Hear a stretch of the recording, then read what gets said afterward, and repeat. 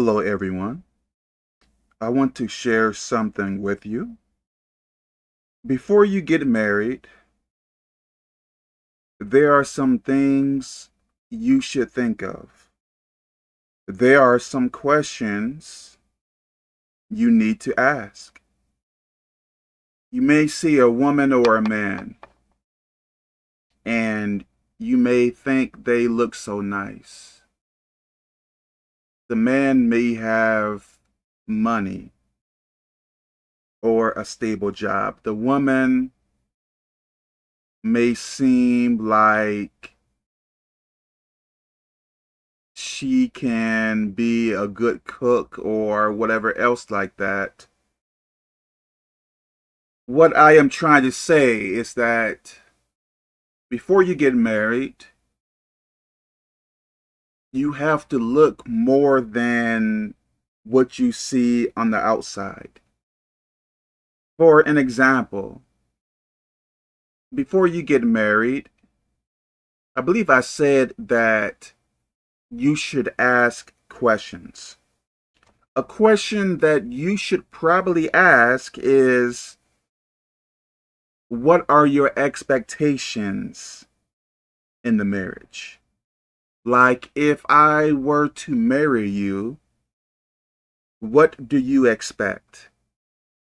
Do you expect that I should work and you not work, or we both work, or we should work these many hours? Do you expect to have a very big house? Do you expect 2 or 3 cars? Do you expect, like, what type of lifestyle? What do you expect the marriage should be? And I think that is a very, very important question. Because let's use Jane and John as an example. John may want to work many hours a day. He may want to be very rich, while Jane may want her husband or her soon-to-be husband. She may, how can I say this? Jane may want her husband to stay at home and spend time with her. Maybe her focus is not really to get rich.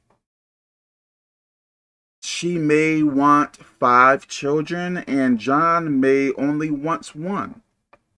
Things like this need to be spoken about. Because if one person is expecting this and that, but another person is expecting something different, I think that is going to cause problems. Which I believe in marriage, I believe there are many problems. But at the least, like, try to be with someone with similar plans as you. Does that make any sense? Before you get married, this may seem very sad to say, but you can't really trust everything the other person is saying. For an example, if you say you want to marry me, or let's say I really, really want to marry you. And let's say that before you marry me, you ask me questions. And I can lie and say that, not saying that I would do this, but a person can lie and say that I will do this and I will do that and I will do this. So a person can lie to get you to marry them. This may be very bad to say. I believe it is very wise before you get married to go to a lawyer and sign documents saying that what you will do or want or won't do in a marriage. I don't know the laws in different countries and stuff, but if you can do this, I think it is wise. Because I think in these days, people are very immoral. Also, I think people will or may try to take advantage of you. Like, I know we all aren't perfect, but at the same time, some people's words mean nothing. In honesty, some people are like predators. So if you see a very cute face or flashy clothes or things on the outward, don't be so quick to be attracted to it, to the point where you are willing to marry a person from what you see on the outside and not really look within. Before you get married, look for red flags. And you may say to me, Uncle Kev, what do you mean by red flags? First, let me say, I believe we all have issues. I believe we all have problems. But at the same time, some people have issues that are really big. And you may say, Uncle Kev, are you trying to tell me not to marry a person with really big problems? And that really depends. You know, if God leads you to a person with really big problems, who am I to say not to marry that person? But I believe there are many people who have really big issues that need time to heal. So if they jump into a marriage and not really heal, I believe it can cause chaos, especially if you are not really made to take a lot of pressure in that type of way, if that makes any sense to you. I believe there are normal problems. I can disagree with you. You can disagree with me. That's fine. We may argue a bit. That is fine. Well, it is not so good to argue often, but, you know, if an argument happens, you know, that may be somewhat okay. But if you find a person where there are issues often, you may say, Uncle Kev, what do you mean by often? Okay. When you have an issue with a person or people, on average, how does it go? What is said? What is done? Okay. Keep that in mind. So if anything goes outside of that boundary, or maybe should I say so much more than what is usual, then I think that is a huge red flag. For instance, there is an issue often. You can walk on eggshells, meaning like you are trying to be careful, you are trying to not offend a person. No matter what you try, that person starts like argument or start something to where there is constant conflict. Let me say as well, I believe many people who behave in this way or similar to it, I believe the conflict comes within. It's from within. Perhaps there is something within them they need to change. I also find with some insecure people, they can be chaotic. Look out for these things before you get married. Just don't look at the pretty face or the round behind or how much money the man has or what type of car he drives. I believe your peace means so much more than a pretty face or a nice house or a nice car, right? Before you get married, make sure you monitor the person closely. As I stated before, I understand that we all have problems.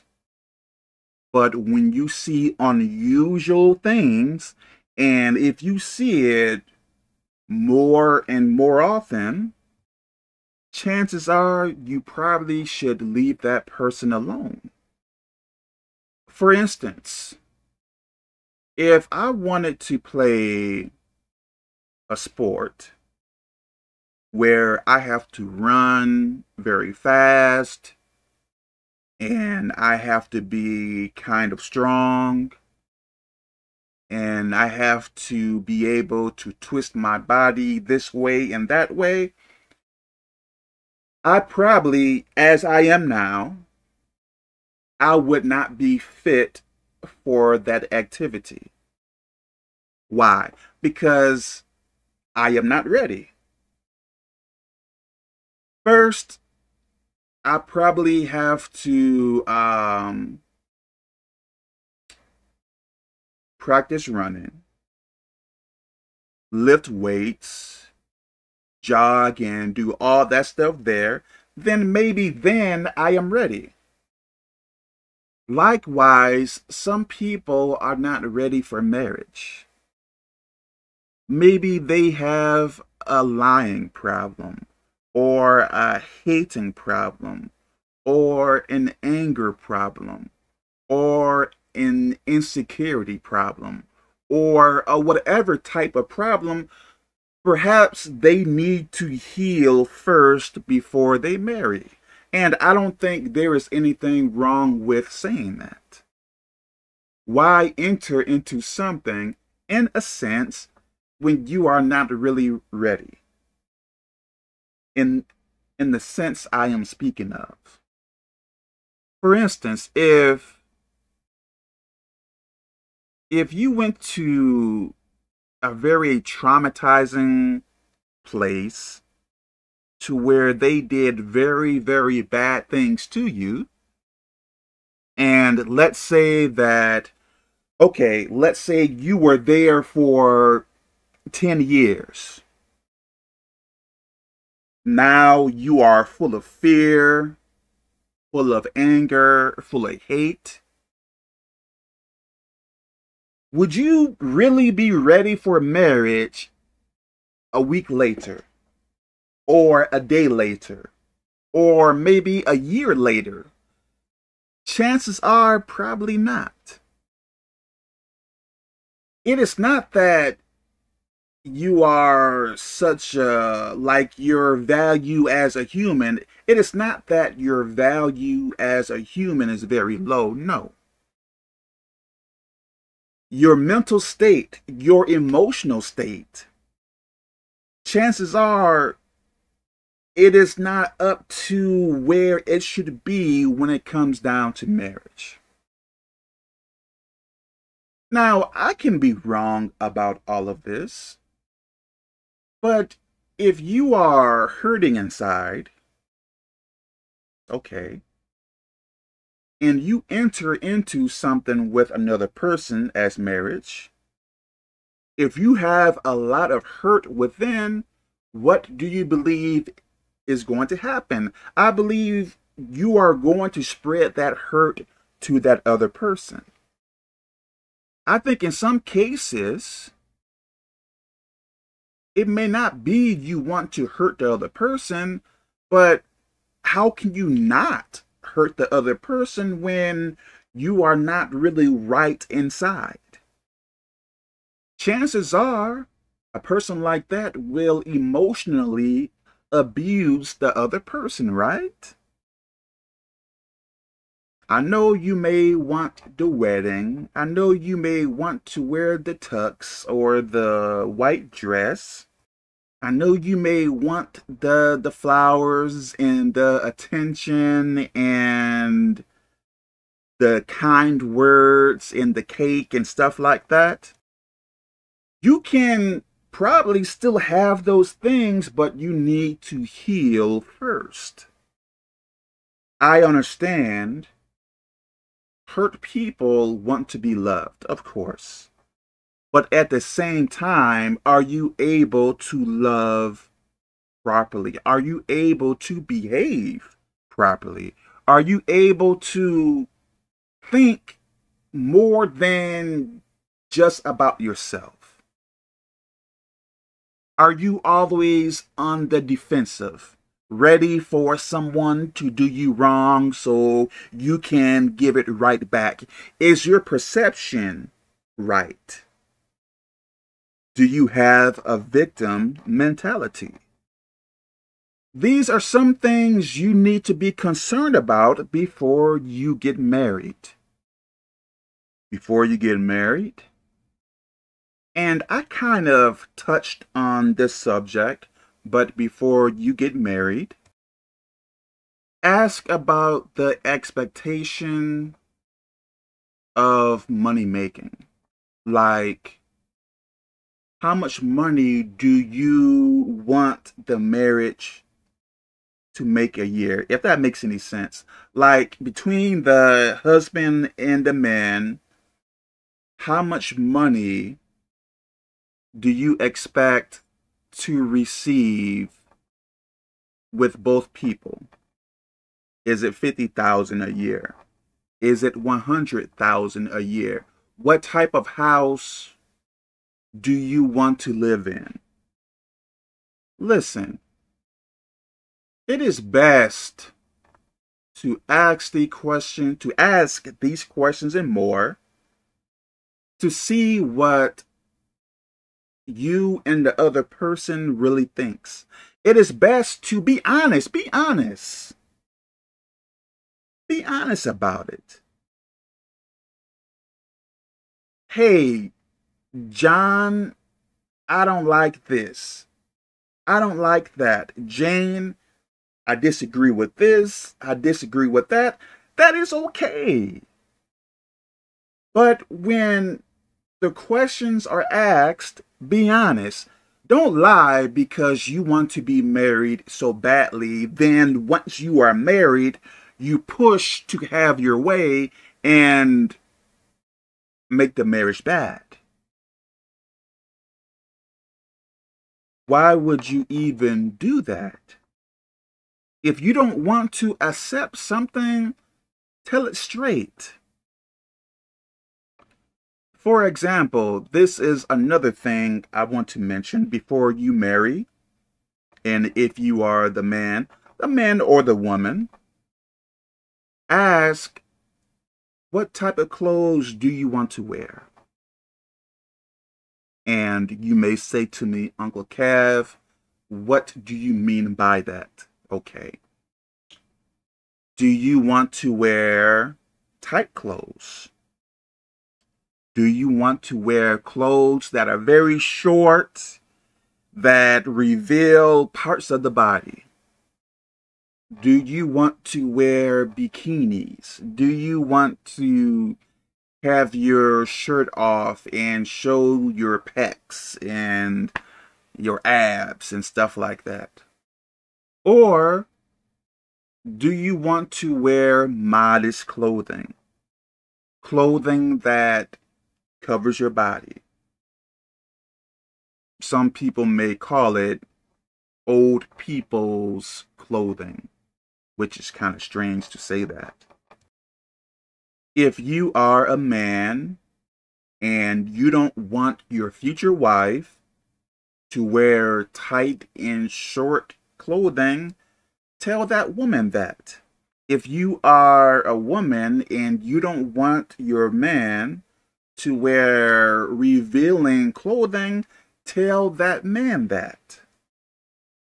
Don't say to the woman, I don't care what you wear, when you know you don't want her to wear clothing that exposes or reveals her body in a bad way. Don't agree to it.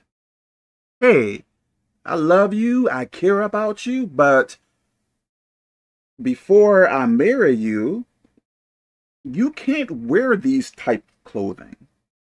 Like, I don't want you to show your body to people outside. And if you are the woman, you can disagree. You can say, I understand you, but I like wearing clothing where people see my behind. You can disagree with the man. You can disagree with the woman, but speak about it.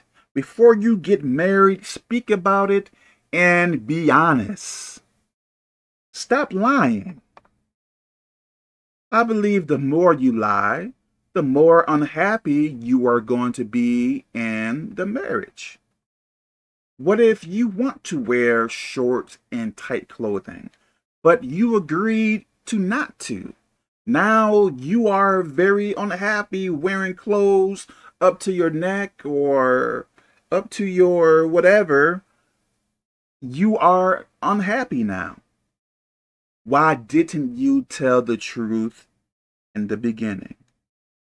Are you understanding me? Yes, that man has a nice car. He makes $100,000 a year, but you are unhappy because you were not honest. Or you going against what is agreed, now there is chaos. Yes, the woman looks very nice. She looks very young. But you are unhappy because you did not speak your mind in the beginning. You agreed to things that you did not want. You know, what's the point to that, man? You may like a woman or a man from the outside. You may like what you see. But after a while, I believe you are going to care less about what you see and care more about personality, communication, how things are going between the two of you. I believe this is what you are going to care about. Okay, before you get married, look in the Bible about what it says about marriage. There are roles that the man and the woman have to play in the marriage. As the husband,